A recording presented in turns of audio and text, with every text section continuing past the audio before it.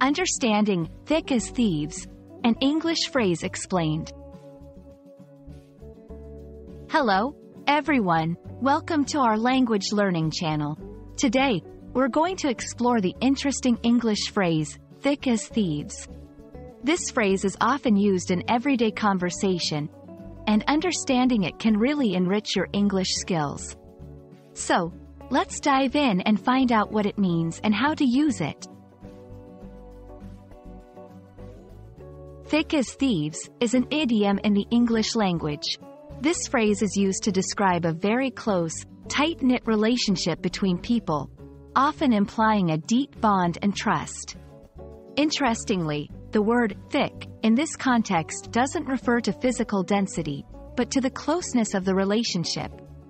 The thieves part might make it sound negative, but it's not always used in a bad sense. It just suggests that the people involved share secrets or are united in their actions, much like thieves in a heist. The origins of thick as thieves are a bit murky, but it's believed to date back several centuries. The phrase likely stems from the observation that thieves, or people involved in secretive or illicit activities, need to have a very close bond and trust each other implicitly. This saying has evolved over time and is now used more broadly to describe any deep, trusting friendship or partnership.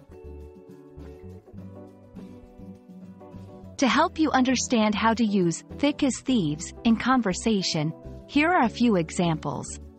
Sarah and Emma have been thick as thieves since they were in kindergarten. Even though they just met a few months ago, Mike and John are thick as thieves, always hanging out together. The two politicians, despite their differences, are thick as thieves when it comes to certain policies.